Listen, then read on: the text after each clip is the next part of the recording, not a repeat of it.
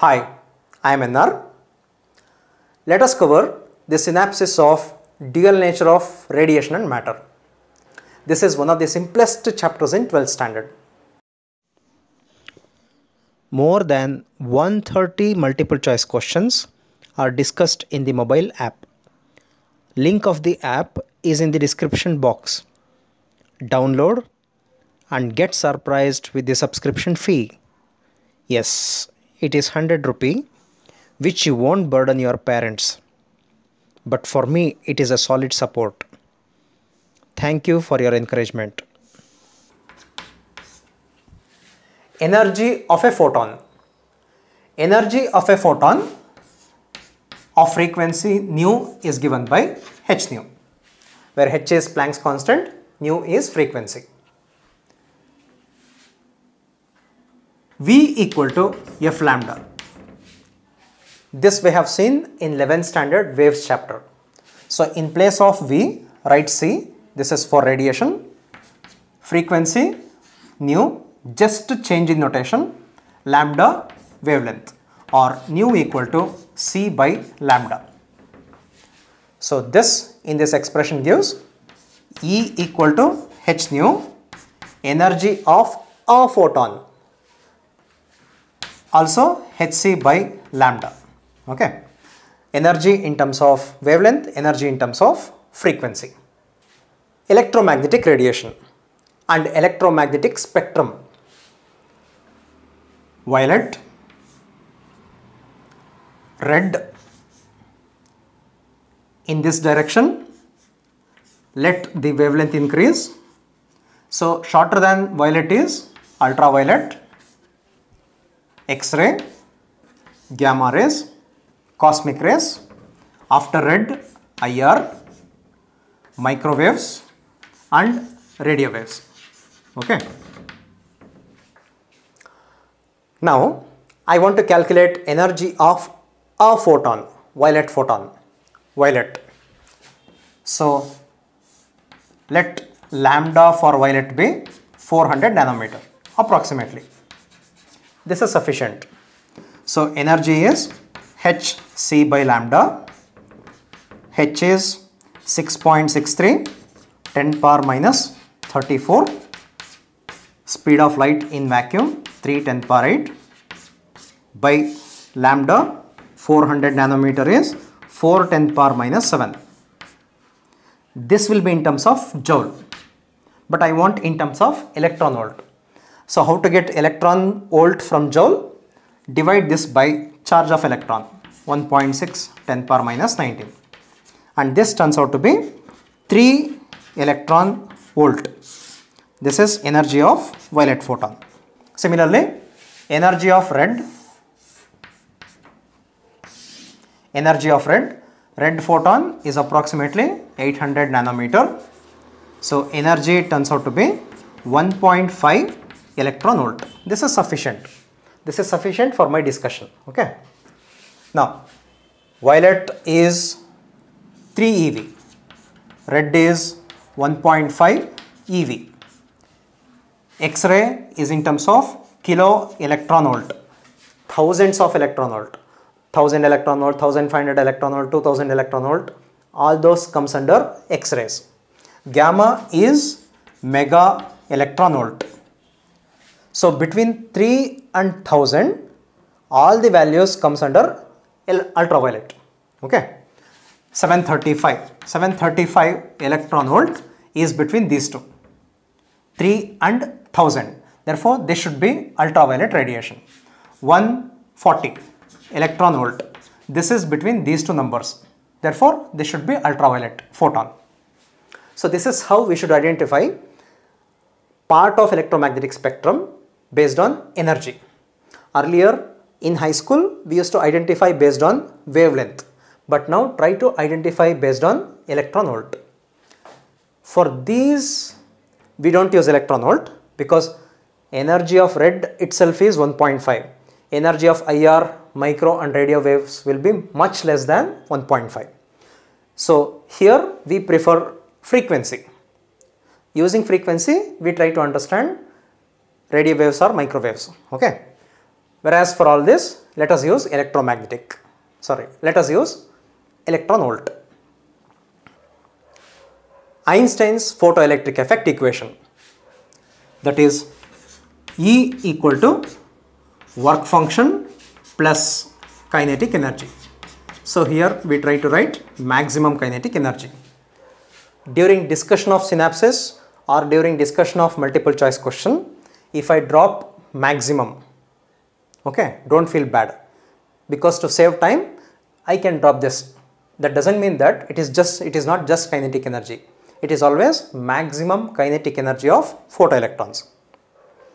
Now, this is energy of incident radiation. Energy of incident radiation in terms of frequency is h nu. Work function h nu naught plus kinetic energy is half m v square. This is maximum velocity of photoelectrons. This in terms of wavelength, h c by lambda, wavelength of incident radiation, h c by lambda naught. Charge of electron times stopping potential. Charge of electron times stopping potential is kinetic energy. So let me write S here. Vs stands for stopping potential. Now, what about stopping potential? Stopping potential. Stopping potential of photoelectrons is 2 volt. Implies, observe, small letter v. Stopping potential is 2 volt means maximum kinetic energy of photoelectrons is 2 electron volt. Stopping potential volt, kinetic energy EV.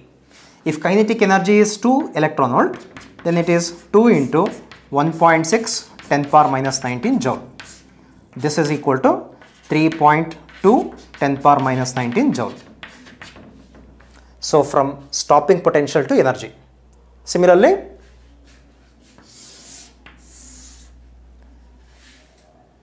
kinetic energy of photoelectrons is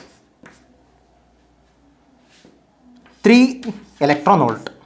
This implies that stopping potential of these photoelectrons is 3 volt.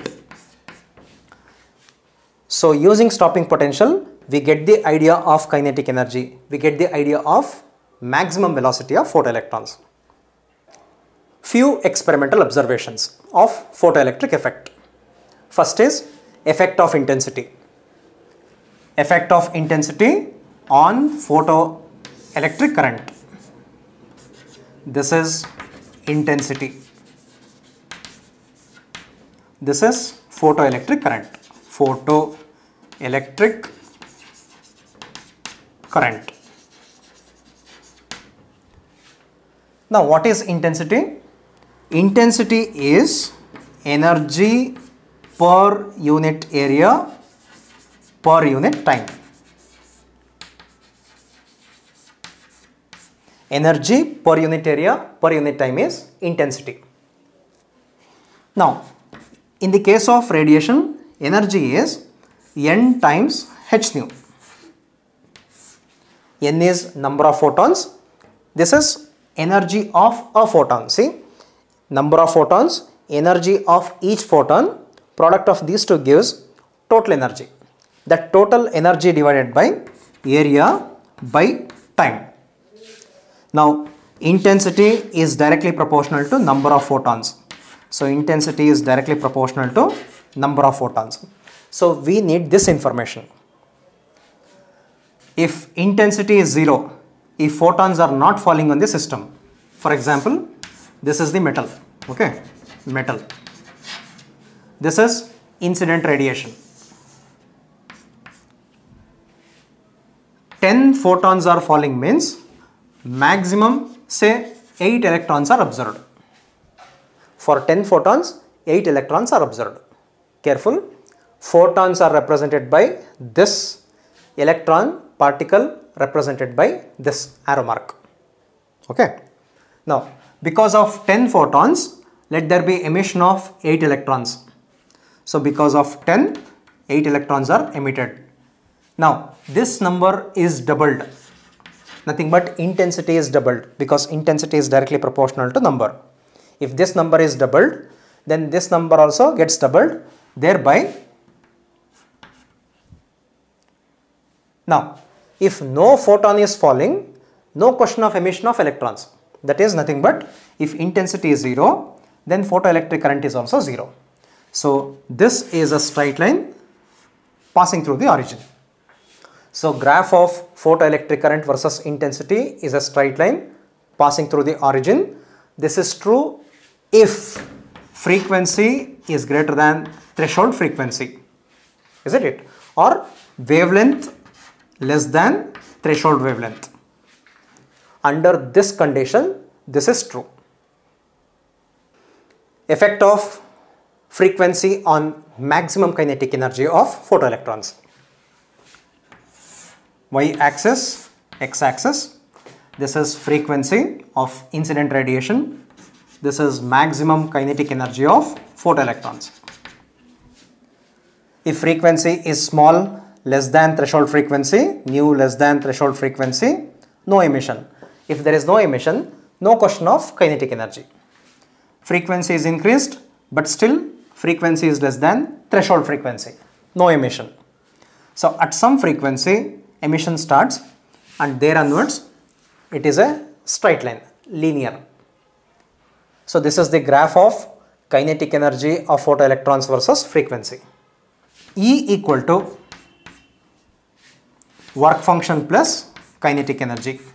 This is Einstein's photoelectric effect equation. This energy is nothing but h nu. So maximum kinetic energy equal to h nu minus work function. Observe, this is on y-axis. So this is y. Frequency is on x-axis. This is x. So this equation is of the form y equal to mx plus c, where coefficient of x is slope, coefficient of nu is h. Therefore, slope of this gives Planck's constant, x-intercept gives threshold frequency, x-intercept, continue with this.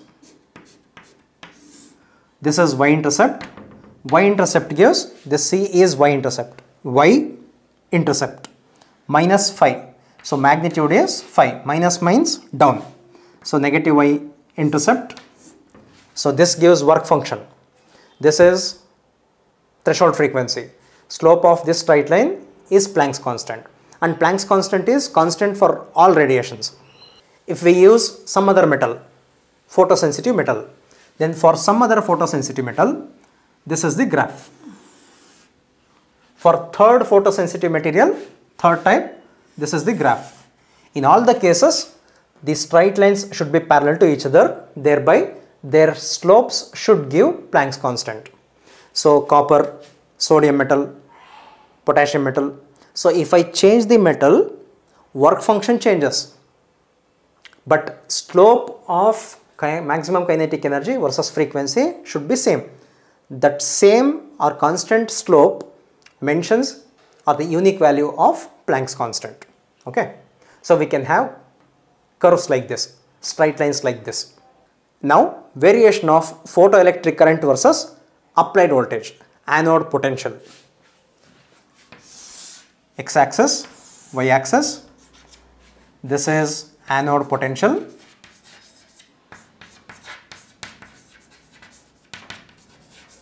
And this is photoelectric current. Let me write I. This is the nature of the graph. This part of the graph represents saturation current. Saturation current. We cannot get current greater than that. And this x-intercept represents stopping potential. So this is the nature of the graph. Suppose if we keep metals same and if we change the intensity with one light, nothing but with one source of light, this is the graph. With two sources of light, we get this type of graph. With three sources of light, we get this type of graph. Observe carefully. Saturation current with intensity I1, saturation current with intensity I2, saturation current with intensity I3. Then I3 should be greater than I2, greater than I1. So this graph is obtained with higher intensity. This is obtained with lower intensity or lowest intensity among these three. Since we are just increasing the intensity, not energy of incident photons, stopping potential is unique for the material. So this is constant. So that is why these three curves should merge at this point. Suppose experiment is done by keeping intensity constant. Let me keep intensity constant. Intensity constant. Okay.